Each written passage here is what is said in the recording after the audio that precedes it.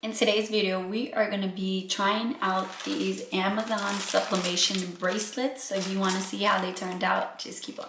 If you're new to my channel, my name is Leslie. My channel is all about crafting on a budget. I do Cricut and sublimation videos, and soon I will be adding some sewing videos as well as sewing combined with sublimation. So keep your eyes out for that. If you have not already, don't forget to subscribe. Don't forget to give this video a thumbs up, and don't forget to hit the bell notification button to be notified every time I upload. And let's just jump into this video, guys. These are 12-piece sublimation bracelets. I picked the packets that are like half bronze, half silver. You could just do all silver, or you could just do all bronze. They are $5.29 currently, originally $10. They're on sale right now. They're 20 millimeter in size. I think that's just referring to like the circle that's right there. They do have a 25 millimeter as well. They're made out of zinc alloy, and the glass discs are made out of glass. And then there's aluminum for the part that you sub on. We're gonna open these together. I haven't really opened them yet. So they come with these, they're like, can you see that?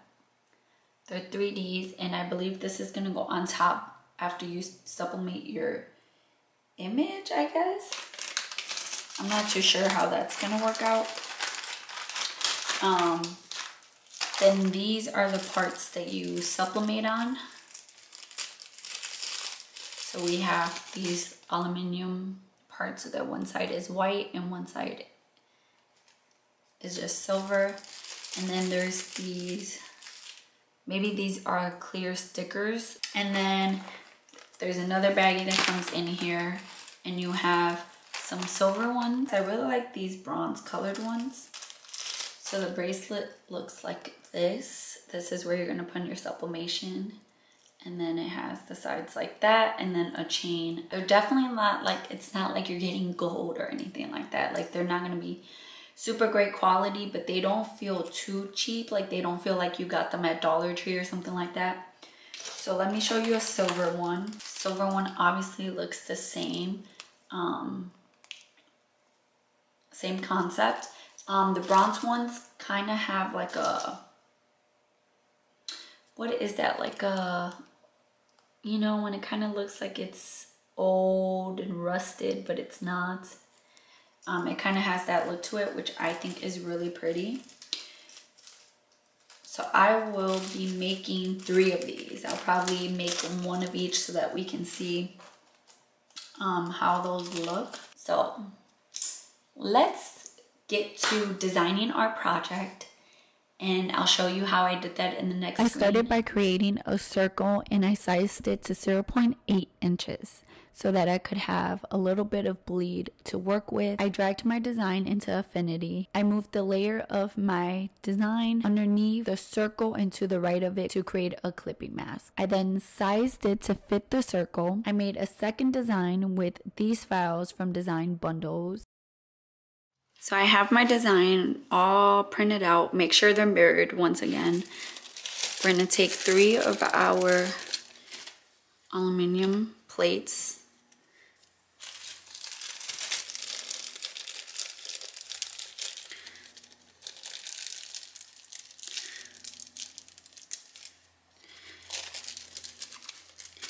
Always make sure when you have something like this, make sure that you take off the film or check to see if there is a film. Sometimes there is, sometimes there's not.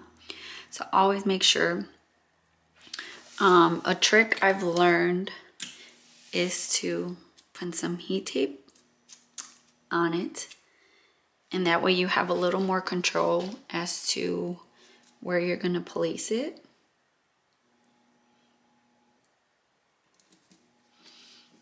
Just like that. And it just makes it like much easier to place it. Hopefully you saw that and it wasn't like out of all blurry and stuff, out of focus.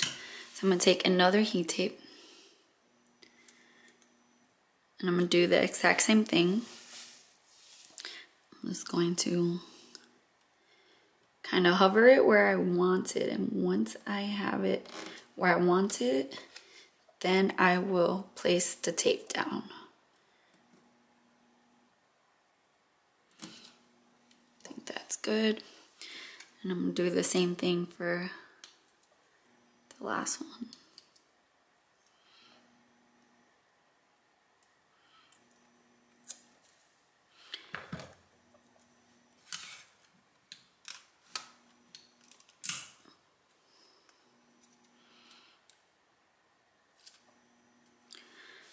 Again, hover it where you want it. Just like that. And now we're gonna get some butcher paper. I just cut a small piece like this. And I'm just going to place them. When you place them on your heat press, always make sure to have the paper facing up. So we're just gonna put it like that. And then I'm gonna fold over the butcher paper like this. And I'm gonna put it on my heat press like that. So let's move over to the heat press. So I have my butcher paper, the little aluminum things are there. I'm gonna fold it over, put it in my heat press. I'm doing 385 degrees for 60 seconds. Make sure you have enough pressure because these are really flat. So you wanna make sure you have enough pressure so that the heat press is actually pressing on there and that there's no gaps between the heat plate and your substrate. So we're gonna move that over to our work area to see if those pressed well. So now I'm going to check these out. They're gonna be a little hot. So I'm gonna take my heat tape. Ooh, that looks good. Wow, these cool down really fast. They're already cool.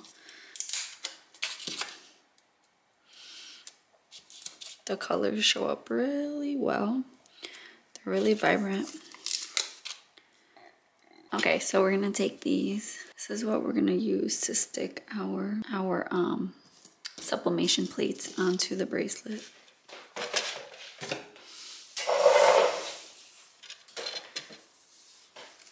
So I'm just gonna stick it in here. Just like that. And I'm gonna get a weeding tool. So I'm gonna take my weeding tool, I'm gonna lift it up in one part. Try not to bring that other adhesive with it. It's just a little hard. Okay, so I'm gonna take some tape, grab my thing, and put my bracelet here. Okay.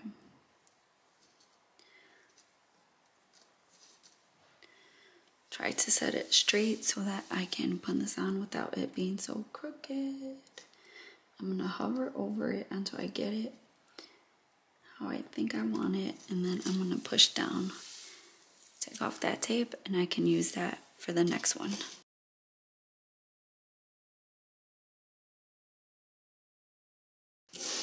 So now we got our 3. Okay, so I was looking into how you're supposed to put these clear domes on top, right? Because it's supposed to be like that, right?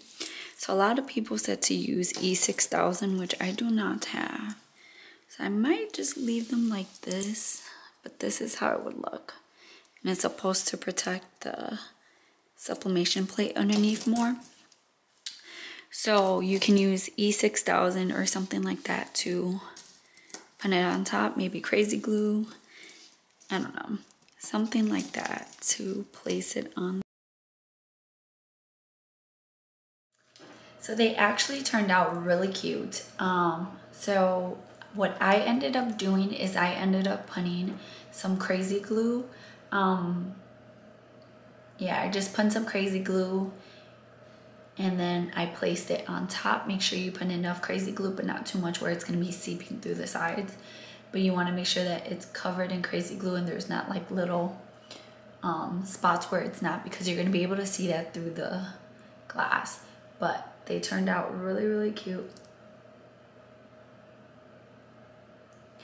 I actually really like these. These would be a good like coworker gift or something like that.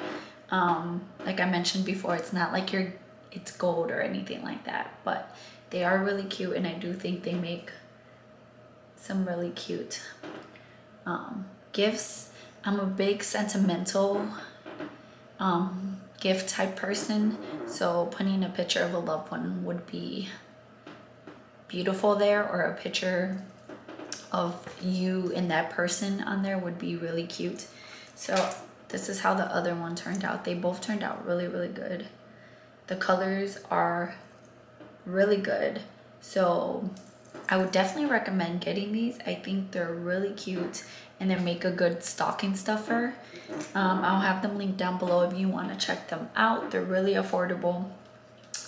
And also, stay tuned for the next video. I'm gonna show you how I made these little pouches where I put the bracelets in them, and that's how I'm gonna gift them to the people. So don't forget to subscribe, don't forget to give this video a thumbs up, and don't forget to hit the bell notification button so you're notified every time I upload. I love you guys. Let me know down below in the comments if you guys try these as well. Let me know what your favorite things are to get on Amazon, and stay tuned to see how I made these little pouches for the bracelets. Bye guys.